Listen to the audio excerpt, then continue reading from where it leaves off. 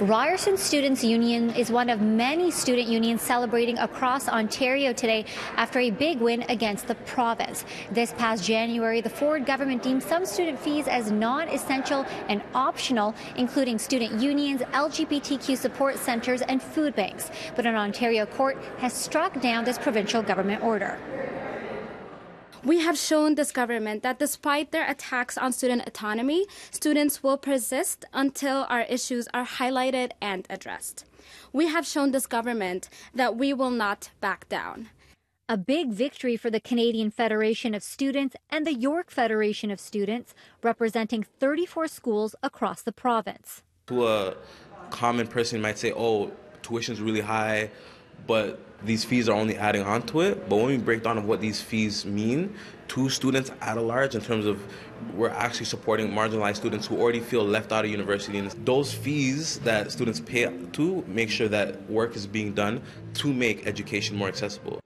Student-led groups at Ryerson University were largely impacted when only 60.4% of full-time students opted in to pay the ancillary fee of $24.44 annually. A big chunk of money with over 36,000 students attending the university, adding up to over $350,000. The school's campus newspaper, The Eye Opener, said nearly 56% of students chose not to pay the $5.65 to help fund it, an almost $114,000 loss. Cuts like this happen. It shows that as an institution, student newspapers aren't considered valuable. People can just opt out of supporting us and supporting our duty to hold certain groups accountable in our community. Do you think students should have the choice to opt in or opt out, or do you think it should be mandatory? I think students should have the choice to opt in and opt out, because we also have to consider there are many people that can't maybe afford to opt in, right? So just giving them the option that, oh, you have to opt in, it's going to create a lot more financial problems for them. I heard about the cuts and how it's affecting a lot of people, and I really don't want people to get that stuff taken away from them. There's the radio that Ryerson runs, newspaper and stuff like that. That stuff now getting the support it did in years past, since the Ontario Divisional Court struck down the Student Choice Initiative, saying it interferes with schools' functions and independence.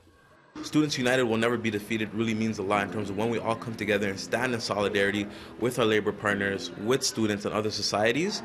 We have the power. We are voting members. We are the organizers, and we can pressure the government, and we can take legal action, and we could win our battles. Ryerson Students' Union Vice President says he isn't quite sure what the plan is for the rest of this school year, but the hope is to get that fee reinstated for the next school year. Now, we did reach out to the provincial government for comment, and they said the Ministry of Colleges and Universities is currently reviewing this decision, and they'll have more to say at a later date.